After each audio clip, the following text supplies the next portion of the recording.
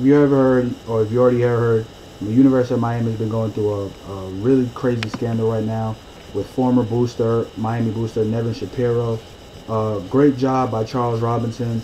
He's been on top of these investigative stories in college football, from USC to this Miami story. It was a great read, great article. I'll definitely post the article in the description box just so you guys can read it yourself if you haven't. I'm gonna break down the situation and break down the key points in the article that I think that are really important, and as well as do I think that Miami should receive the death penalty in this case. In this case, I actually do believe that they receive the death penalty. But Nevin Shapiro was actually incarcerated for a Ponzi scheme that he started that had $930 million, which is a crazy amount of money. How could somebody just scam people out of $930 million is unbelievable to me. But he said told reporters and fellow investigators that most of this money went to the University of Miami's athletic program, mainly basketball and football. Nevin Shapiro said that he gave at least 72 athletes in basketball and football benefits ranging from cash, prostitutes, having parties at his yachts and $1 million homes, jewelry, bounties on certain players, all expense paid trips for players or their families, all expense paid high end Miami restaurants and nightclubs, strip clubs, and all that. There was actually a case where one of the players who goes unnamed got a prostitute pregnant, and Shapiro gave the prostitute money to have an abortion, which the player did not know anything about.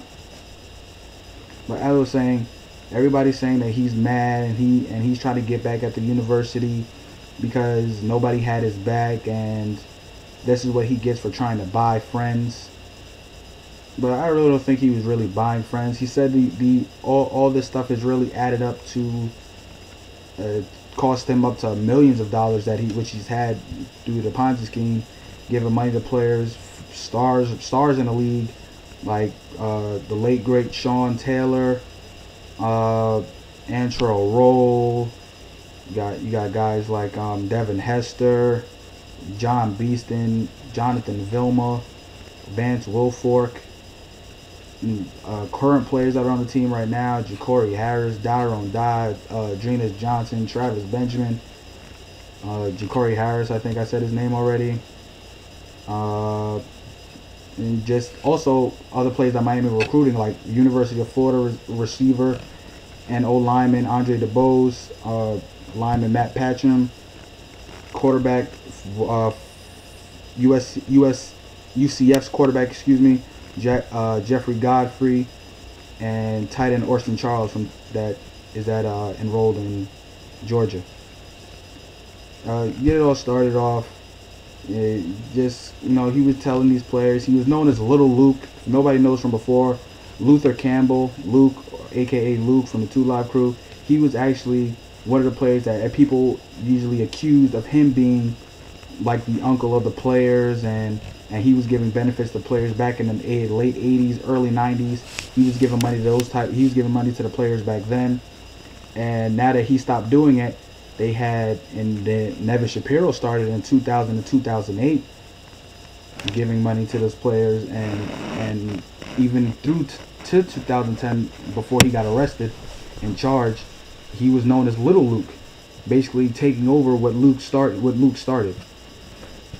So everybody's been bashing him, telling him that he's doing this, and they denied it. But one person that came out, Tyrone Moss, former running back, he said that him and a couple of guys that he recruited that were in his recruiting class attended the yacht parties, the $1 million home parties, and they actually each received $1,000 each for just attending those parties, and they spent it however they wanted to.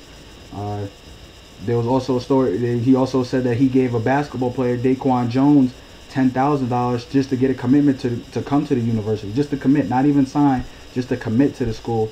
And also he gave the basketball team $50,000 as a fundraiser donation in 2008 with Coach Frank Heath and Donna Shalala, who was in the picture, who's the president of Miami at the time. That still is the president of the University of Miami.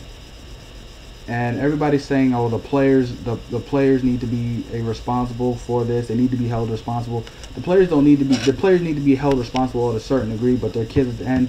But at the end of the day, the administrative people need to be definitely need to be punished worse than these kids, because Paul D, for example, who was the athletic director at the time when this was going on with Nevin Shapiro, he was letting all this slide. He knew about this. Donna Shalala, she knew about this as well when she was there, when Nevin Shapiro was there. The guy pledged $250,000 to have one of the centers name put in his name, Nevin Shapiro Center.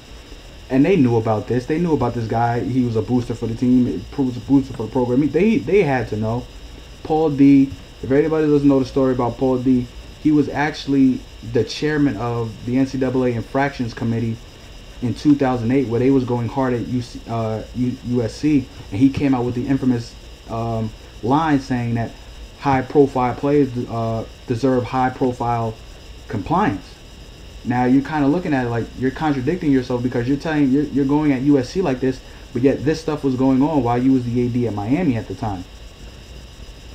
And he came down hard on the University of Miami, and everybody knows 30 games they lost. They can't go to bowl games for 3 years, or 2 or 3 years. They lost 30 scholarships over the next 3 years, and just to have people like this just say stuff like these players, but you're letting this stuff go on behind your back. In my opinion, Paul D never needs to work in the NCAA again. Donna Shalala should have been fired last week when this story came out, allegedly or not.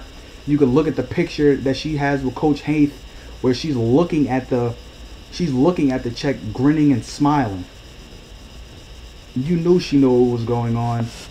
There was also other staff members of at least 10 coaches knew about this. The one's an assistant right now in Miami, Coach Frank Heath, like I said, who was a former head coach, now the head coach at Missouri. Aubrey Hill was a wide receiver coach there. Clint Hurt, who was another football coach. These people knew about these, and I'm not saying that those guys need to lose their jobs, but they need to be punished harder. Like the Jim Tressels. Yes, Terrell Pryor was doing what he was doing, but why isn't nobody coming down on Jim Tressel? Why isn't nobody coming down on the athletic directors? Why isn't nobody coming down on Mike Garrett, the athletic director for USC? That's who I'm coming with. I believe that these players need to be. The player needs to have a stipend. They need to have some money so you don't have these situations. But getting back on track to this story, there's been talk about does Miami receive the death penalty? I believe they do need this. You have to start somewhere. They do need the death penalty, like I said earlier in the video. They need the death penalty. These are one of the premier programs, prominent programs. The NCAA needs to come down. Mike Emmett needs to come down on this, especially if Miami, it'll open up a lot of eyes, a lot of ears around the country, knowing that, oh, they're not playing. Okay, because if you did this to SMU, everybody knows the story with SMU. They got money. They got a band. They got the infractions committee, and about the mid to early 80s.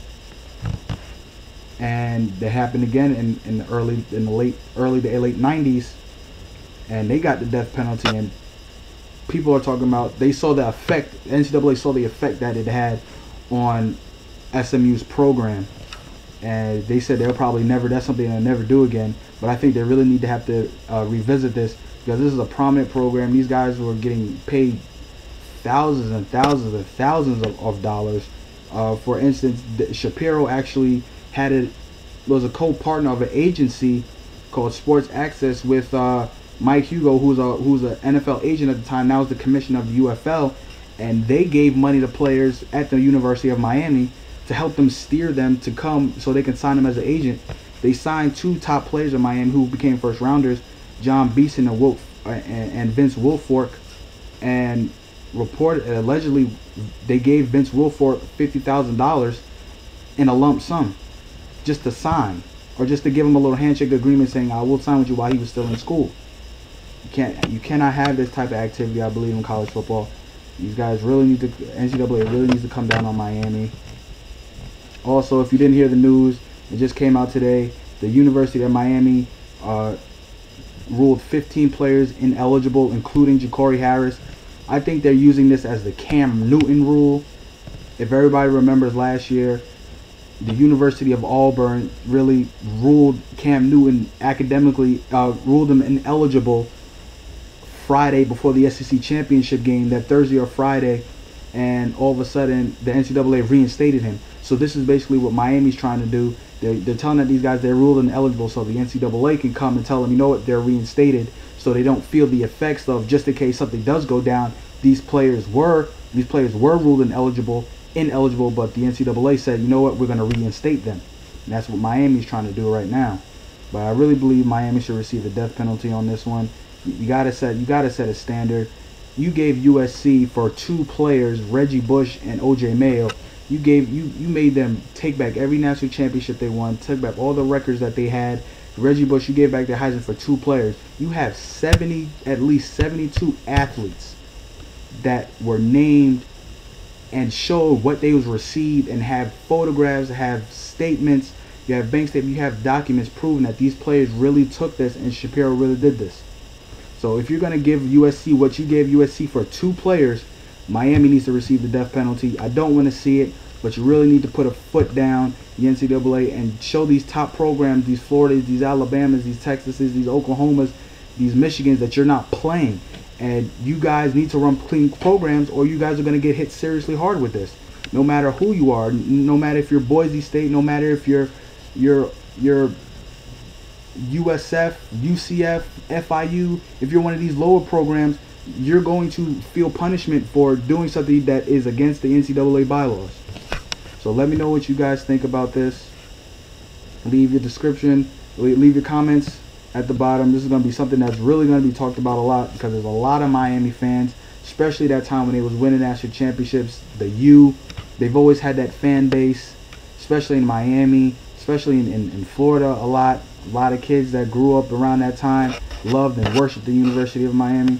So just let me know what you guys think about this. Also, I believe that if they do give Miami the death penalty, the teams that you think that would actually benefit from this recruiting wise is not the team that you really think. You'll think a team like Florida, Florida State, or UCF or USF would benefit, but I think Louisville would, because Coach Strong has really planted his foot in that South Miami, I say South Florida, Miami-Dade County, Broward, starting to get into Palm Beach County. He's starting to get those players from those kind of schools. So you give Miami the death penalty, and you got to give these kids other options to go. Charlie Strong is in there already building up relationships with these coaches and these families and these players. So I think the one team that would benefit from it, in my opinion, would be Louisville. Let me know what you guys think about this. Like I said again, thanks for the support of watching my videos, giving me feedback.